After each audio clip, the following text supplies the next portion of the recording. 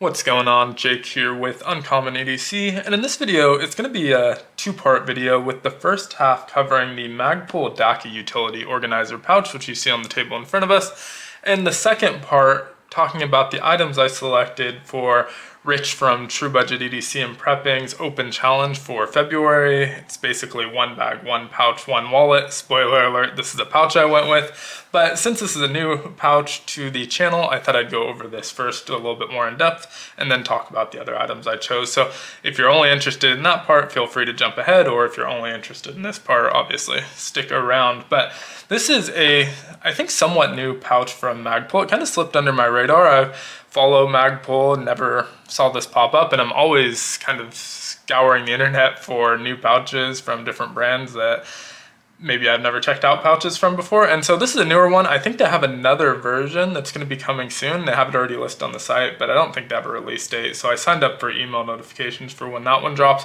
But you can pick this up for $30 on their website. I think it's on Amazon as well for a little bit more, and the shipping is longer. This shipped in, I think, 2-day shipping, so really great. There's 4 colors available. This is the flat dark earth, but you can also get it in black, orange, or red.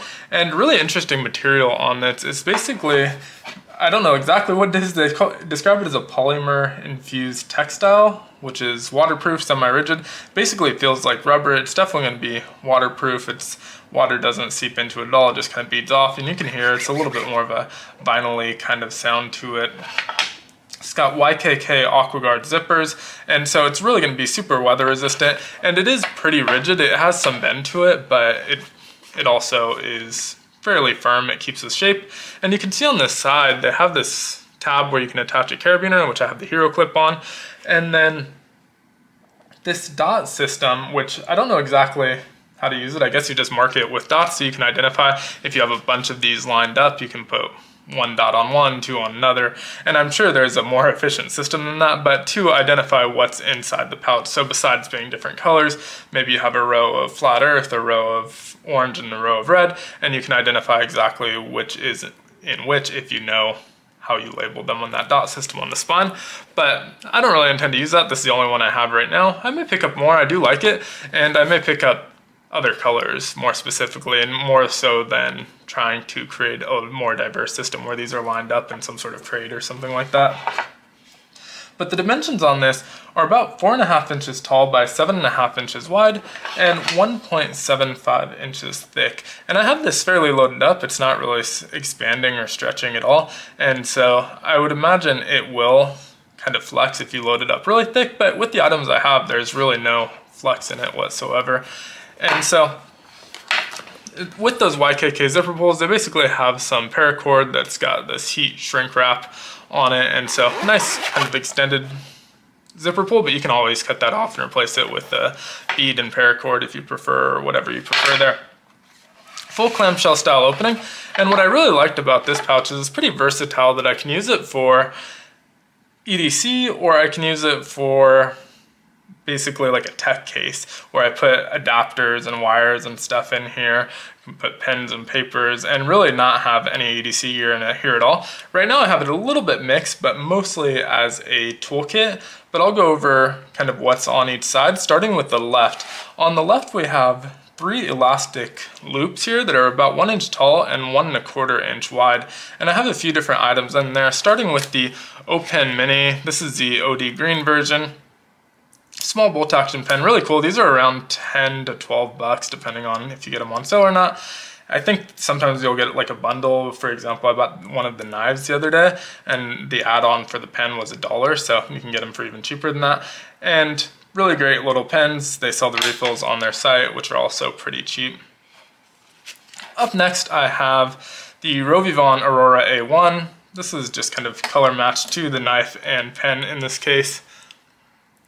Next to the CRKT CEO, this is a Blade HQ exclusive, and really cool little knife, and really like the colorways, which is what makes it the exclusive, but thin knife, more like a secondary. I'm gonna have a knife in my pocket. I'm never just gonna be carrying the one in the pouch, and so sometimes it will have a knife in there, sometimes it won't.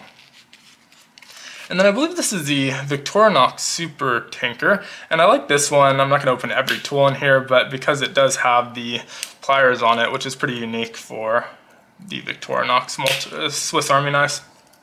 And the skills on this one are a DLT exclusive. I believe that's still in stock if you want it, or at least some variations of it. I don't know if exactly the Super Tinker is, but behind that there are two pockets that are about 3.75 inches wide and around 4 inches tall. I think one's closer to 4.5 inches tall, but I have a log and jotter notebook. These are 3.5 by 5.5, so that can fit in either the front or back pocket. I think this was October 2020's. Really simple design, but really, really cool colors. And behind that, I have a Beltran Hanks. This is the Sigeha with the sharks in it. Really, really cool pattern on this one. I think I had seen on his Instagram at the time this was one of 4. I think he may have made more since then, but pretty cool that it was pretty limited. I mentioned the hero clip on the back. You can attach any sort of carabiner on there. That's all the pockets here. So a lot of what you typically see in a normal EDC pouch on the left side.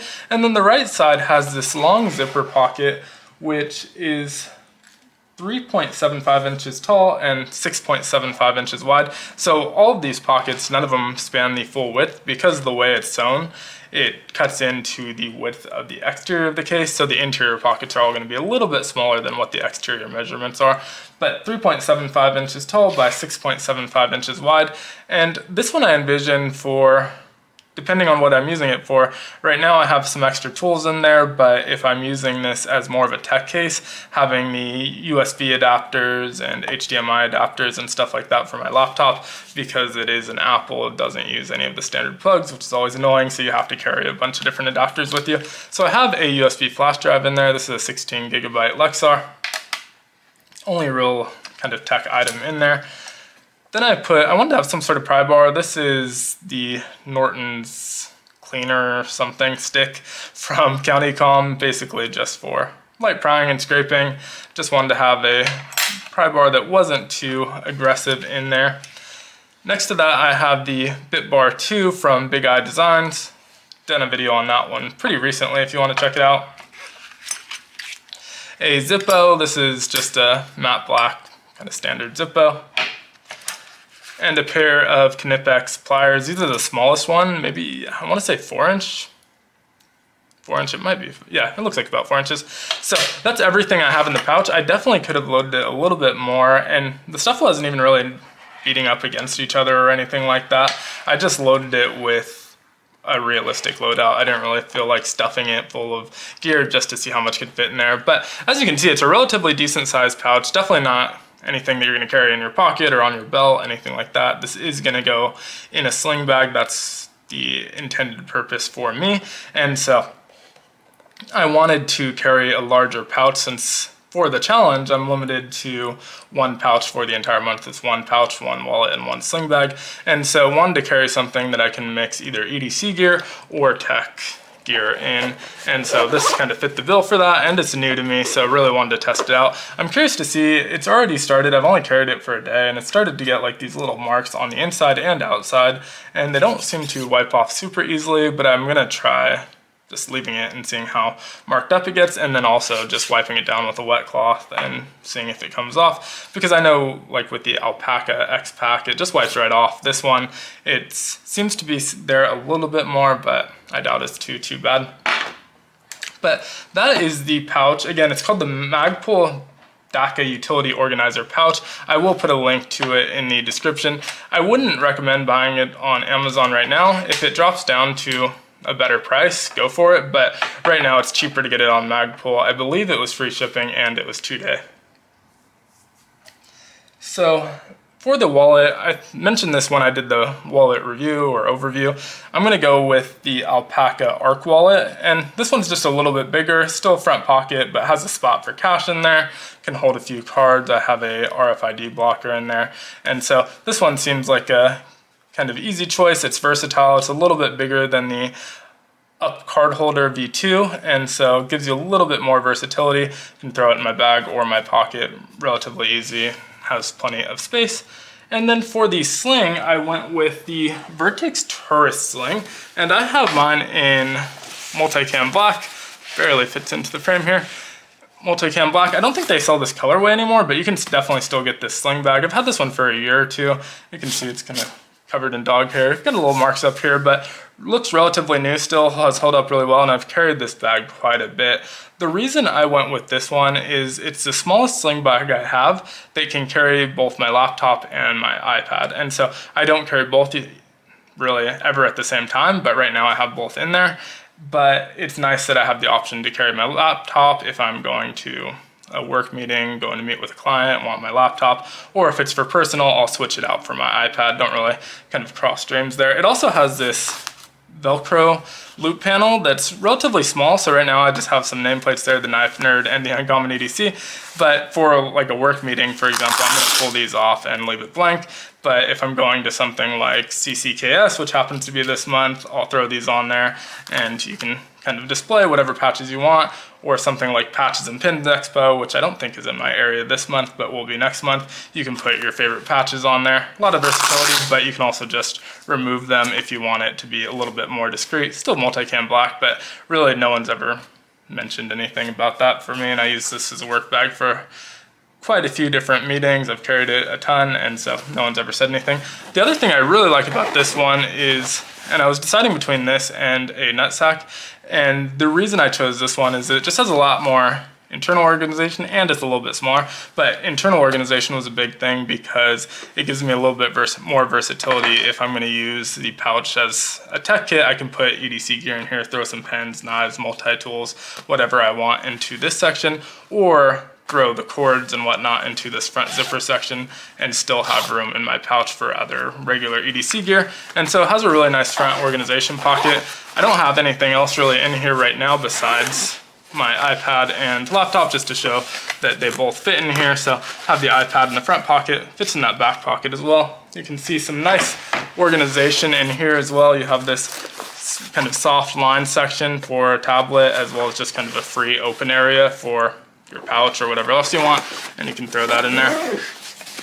And then this back section is an interesting section. I don't think it's really meant for a laptop. It has this quick pull access tab so that you can get into there quickly, and it's meant for concealed carry. And so there's a holster that's sold separately. I think it's their origami holster. I have one. It's not in there right now, but it is sold separately. The entire interior of this is Velcro, so you can slap it wherever you want. Fits a 13-inch MacBook Pro. And in here there's these sections, so you can put kind of it doubles as a plate carrier if you want to put armored plates in there, which I have no need for, but they do sell them. There's a company they work with that sells custom ones for their bags, and so a lot of their bags do carry them, but obviously I'm not going to put that in this tiny little sling bag. But I thought this was going to be the most versatile while still being able to carry the items that I want and being small when I don't want to take something huge out there. So that's everything I'm carrying for Rich from True Budget EDC and Prepping's February challenge. If you're interested in participating, it's an open challenge. You don't need to be tagged in it. Feel free to check out his video for the criteria and upload your own. But thanks so much for watching. Let me know what you think of the Magpul DAKA organizer utility pouch, as well as just my carry for the month of February. The items inside the pouch are going to change. That was one of the really nice things about this challenge that is a little bit different from the last challenge I participated in, where the items inside the pouch had to be the same as well and stick under a certain budget. It's going to be a lot easier to be able to kind of cycle through different gear and use exactly what you want, and really only limitation is that you're using the bags and pouches that you chose in the beginning of the month. But thanks so much for watching. Be sure to like, comment, subscribe, and hit the notification button. And as always, I hope you have a great one. Take care.